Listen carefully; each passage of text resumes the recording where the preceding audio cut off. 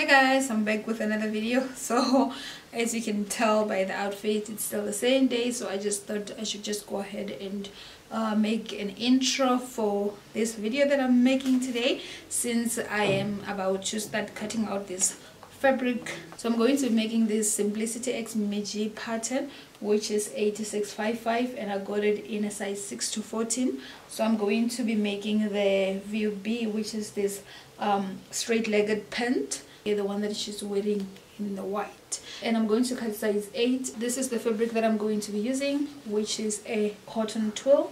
I got about 2 meters of it, and this is a stretchy cotton twill, and it's one of those 60 inches long fabrics, so I'll probably make 2 of them. And I'm also going to be using a fusible interfacing for the facing of the pants, so it has like a waist facing, and I also have like an invisible zipper. And last but not least, I'm going to be using a matching thread as well.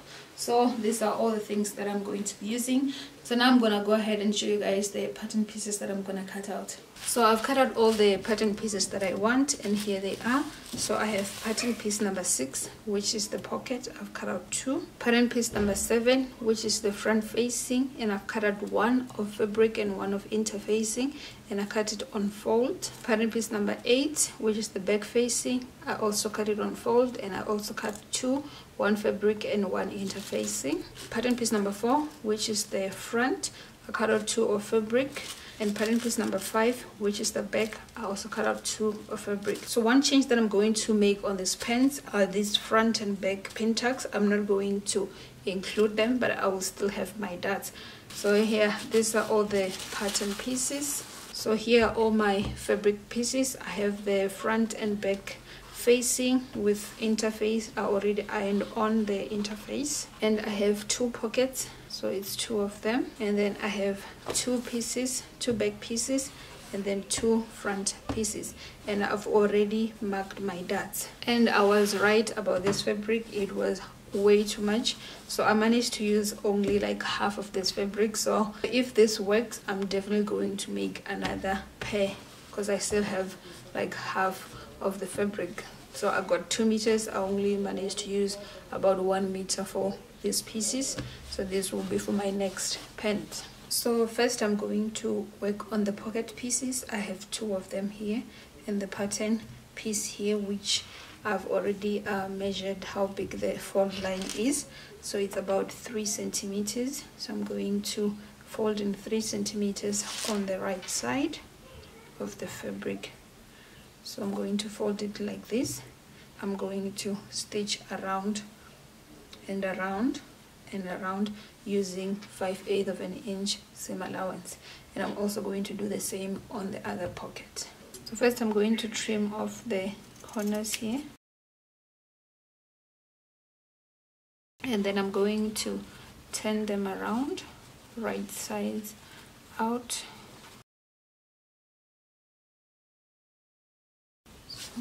So now I am going to press up here and also press along the seam line around, and also the bottom.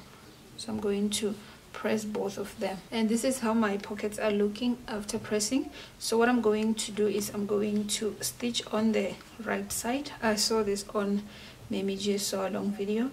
I'm going to have 2 lines going across here on the opening, and then I'll also do 1 line going around on both of them, and then the second line that will go around will be the one that I will be joining the pocket piece to the pant back pieces. So this is how the final pockets are looking great. I actually did the lines with the chalk and a ruler first so that I can get them straight, and they're not looking that bad. So before I attach the pockets to the back pieces, I'm first going to do the darts, and I'll also do the darts on the front pieces as well. So I'm done stitching all my darts, and I already pressed them flat, and this is how they are looking on the outside, on the right side, and this is how they're looking on the inside.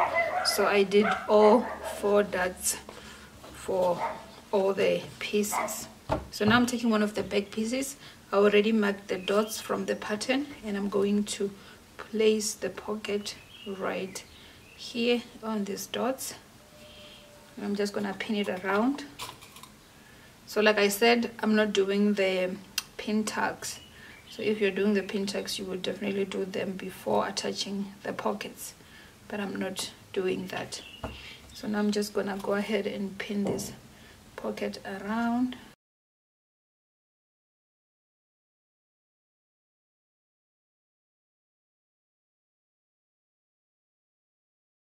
And now that my pocket is pinned, I'm going to go ahead and stitch right on the edge, going around all the way up here. I'm not going to stitch here because this is the opening, and I'm also going to do the same on the other back piece as well. So this is how my pockets are looking. They're done, both of them, and they're looking great. So I went ahead and stitched on the edge on both of them, and now they're attached to the back pieces. So now I have the front and the back piece right sides facing, and I'm going to pin around the inseams, which is here from the crotch all the way going down, and I'll do the same on the other one as well. And I'm also making sure that I match my notches here.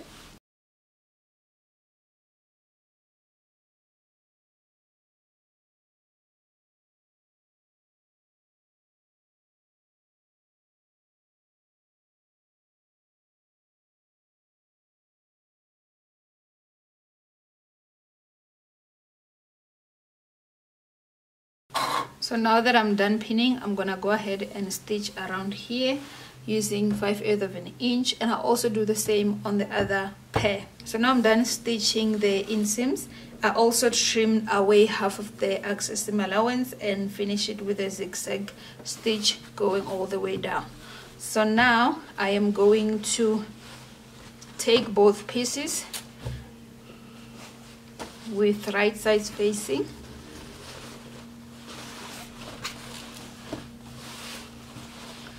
like so, and I'm going to join from the crotch area all the way up, matching the notches on both sides. So the front pieces, they have like 2 notches, and then the back they have 3 notches.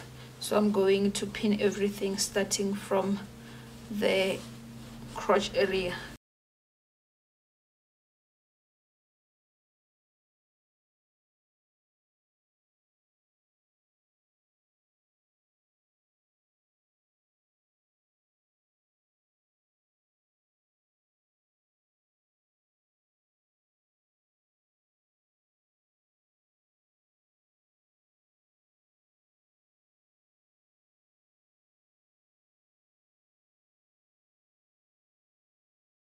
So now that I have everything pinned, I'm going to go ahead and stitch around using 5/8 of an inch, and after that I'll also trim the excess, like half of the excess seam allowance, and then finish everything with a zigzag stitch, just like how I did with the inseams. So now I am done stitching the crotch area, and I also finished it as well with the zigzag stitch. So now I am going to join the sides. So here I've pinned together my right front and back pieces on the side here all the way down. So I'm gonna go ahead and stitch around here, and then once I'm done stitching, I'm gonna trim off the seam allowance just like I did with the crotch and also the inseams, and then finish it with a zigzag. And then on the left side, that's where I'm going to attach the invincible zipper. So here I'm done with the right side. I actually fitted, and it's fitting perfectly. So I did trim the excess seam allowance and finish it with a zigzag, and now I'm going to work on the left side. So right on this notch, this is where the zip is gonna end. So I'm gonna start pinning from here going all the way down.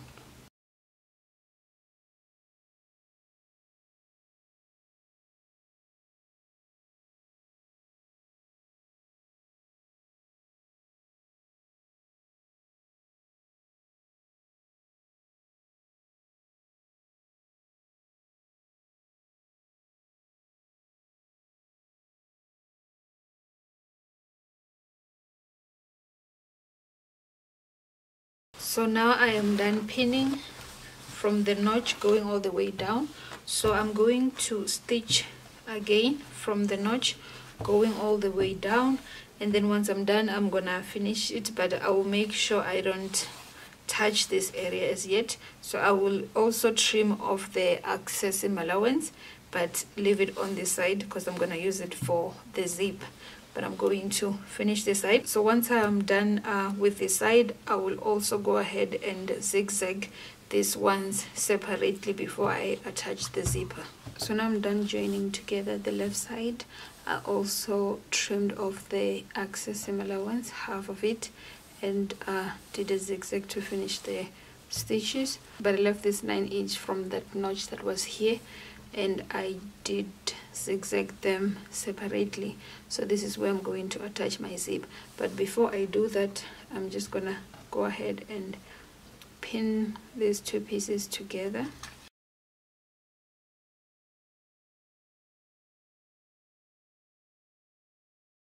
So now I'm going to go ahead and base stitch. Once I'm done base stitching, I'm gonna open the stitches, press them flat. So now I'm done pressing. My seam allowance is open and it's flat, so I'm taking my zipper right side facing the seams. So I'm going to place it like this. So first I'm going to base stitch here and here, only on the seam allowance, not on the pants.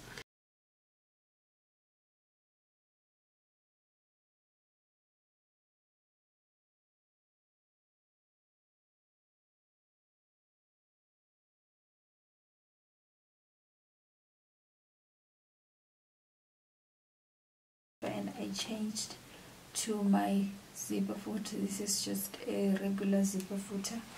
So now I'm going to place the zip on the right side. I'm going to start with the right side, and then while I am stitching I'm also going to open it.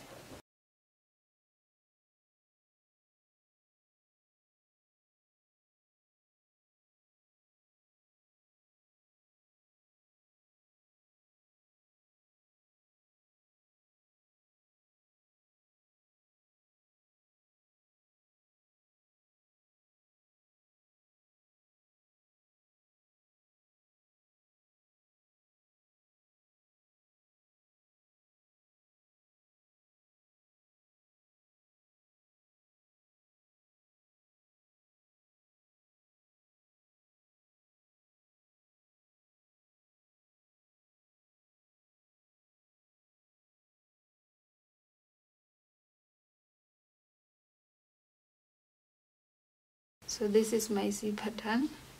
It can open and close easily. So I'm done with that. So now I am going to work on the facing pieces. I have the back one on top of the front one, so I'm going to stitch here using 5/8 of an inch, and then once I'm done I'm gonna press my stitch open and then do a zigzag. So now taking my facing piece, I'm going to pin it together with the pins, making sure that I'm aligning the notches. So now I've pinned together the facing and the pins right side facing, and I'm going to stitch together starting from the top of the zipper, just right on top of the zipper, stitching all the way around. So now I'm done joining the facing to the pants.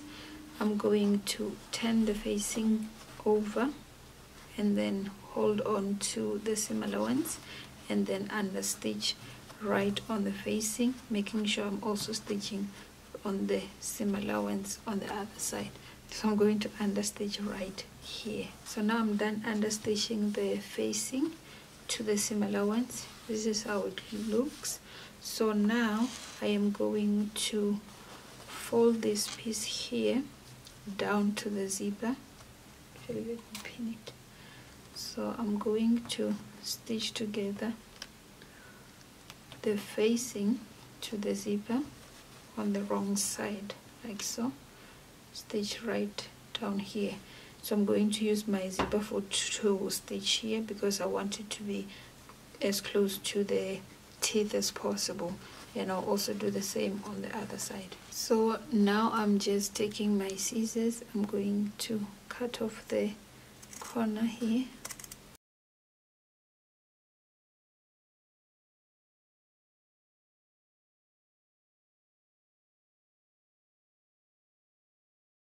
And so this is how my waist is looking. Everything is done, looking good. So the only thing left now is to hem the bottom, but first I'm going to fit them. I will first see how they fit me because I am short and I actually want them to be a little bit cropped, not too long all the way to the ankles. So I went ahead and tried them on. They look great, like they look amazing. So the length is a little bit of a problem for what I'm going for. It's too long. I want it to be like cropped, so I'm cutting off 2 inches.